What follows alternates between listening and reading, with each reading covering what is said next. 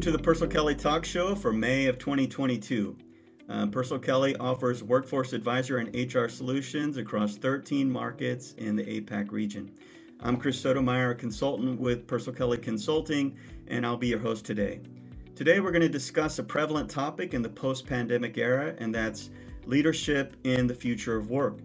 And the reasons we're talking about this topic is because as Asia Pacific recovers from COVID, employee expectations have changed regarding when, how, and why they work. Salaries are important, but they're not the only important thing. And people are looking at their life purpose, reevaluating it. And all these factors have become key triggers for switching jobs. So we hope that talent and HR leaders will find something helpful from today's session. And please comment down below if you want to add anything to this conversation.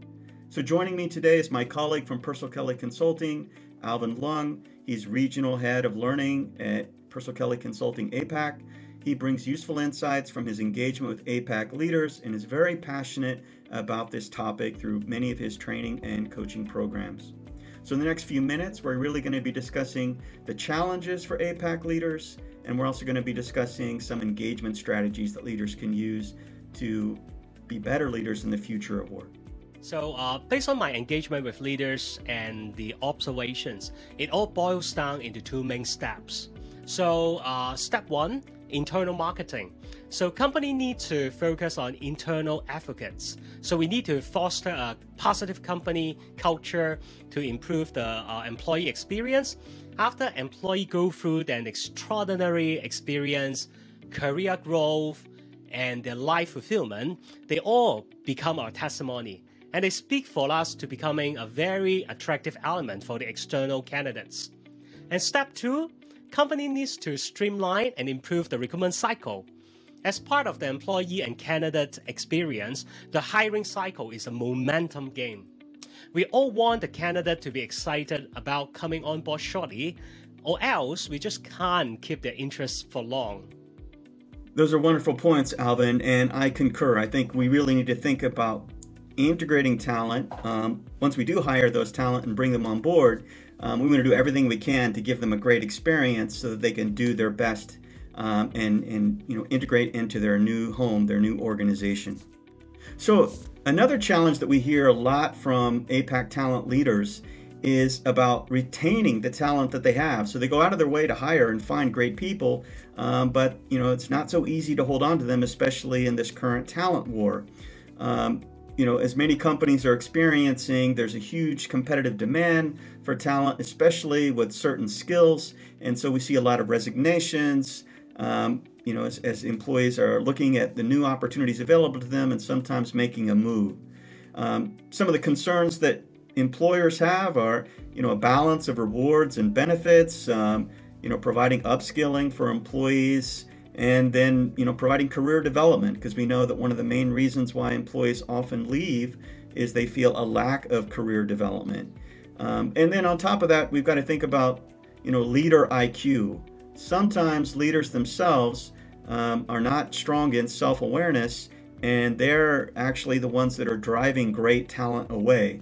So, leaders that are more aware of their own blind spots and their own, are able to be more empathetic to their staff, probably do a greater job of holding on to the precious talent that they need.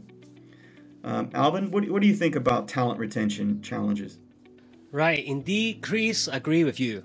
So self-awareness is vital in leadership, while assumption and being judgmental are incredibly harmful, but they are all subtle and unconscious.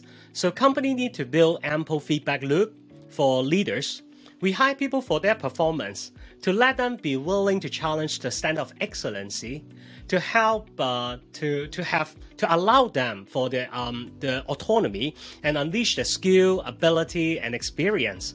Psychological safety become a crucial team norm, allowing people to speak up, defend who they love, what they love, and boost innovation, which is the fundamental desire for everyone. This is a key to talent retention. I concur, Alvin. I think those are all great suggestions. A third challenge that we're hearing is, developing talent. So once, companies have hired great people, they're not able to develop them in the way that they need to. And I think, talent is the single most important key to success. Without the right people with the right skills, no matter how brilliant a business leader's strategy might be, he or she wouldn't be able to execute without the right people. And in my opinion, leadership development is crucial, especially as I mentioned, when leaders are lacking self-awareness and their behaviors are driving great talent away. That's a very important indicator that leaders themselves need to develop. They need to strengthen their own ability to be more empathetic, to meet the needs of their employee and staff, especially in light of these post-pandemic conditions, and they need to change and alter those behaviors that might be driving some of their greatest talent away. And you can't really develop somebody else if you haven't improved and developed yourself first. So that self-awareness really is key. What's your take on this, Alvin? Yes, Chris, I deeply agree that leadership development is crucial to avoid driving people away and ensure empathy. Besides, on-the-job training, OJT, is continuously the primary talent development strategy. But what we mean by OJT nowadays is with a broader perspective. The talent's original role is not a boundary, and any job within the organization is accessible. This is the talent marketplace. Here's the ping pong. The staff feel that he cannot further develop continuously riding on the current role, so he resigned. While senior leader look at the resignation and realize it because of the perceived job constraint, then immediately say, "We have to design a job in another department. Why this staff didn't speak up?" And then in the exit interview, it's found that the staff actually raised a hand and seek for the job from another department, but he is being told, "Sorry, we don't have such policy to let you be in team A, but doing jobs from team B." Not to blame anyone, but a talent marketplace mechanism is need to be established. Then the genuine OJT with meaningful and desired work experience for talent development can be accomplished. That's a wonderful insight, and I agree with you. I think companies need to do a better job of creating opportunities to not lose that precious talent that they have. So it seems like, based upon the three challenges we've been talking about, the challenge of attracting the right talent, retaining that talent, and developing that talent, it seems like engagement is the key to current and future workplace success. Our workforce has been clearly impacted by the pandemic, and maybe they require an updated treatment. Leaders need to adopt a new mindset that's going to address this new world of work. So 𝗪cie𝗀𝗁 focuses on four aspects of engagement: flexibility, communication and connectivity, work-life integration, and then making good judgment calls. I'd love to hear your perspective on how leaders could better engage their employees, Alvin. Indeed, Chris. Allow me to further illustrate a little bit about that 4 point. Number 1, flexibility. It is not about the physical count of work output, but the value of work. Number 2, communication and connectivity. When to use the face call, phone, email, text. We need to design with a self-awareness. Number 3, work-life integrations and balance. Bosses or even colleagues must understand that people have personal lives too. So there are different changing parts in people's life, both at work and at their home. And finally, number 4, managing the good judgment call.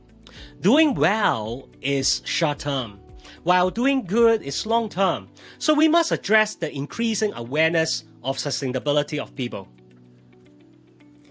Right on, Alvin. I couldn't agree more. So we've come to the end of our talk show. Thank you, Alvin, so much for joining me to discuss the future of leadership.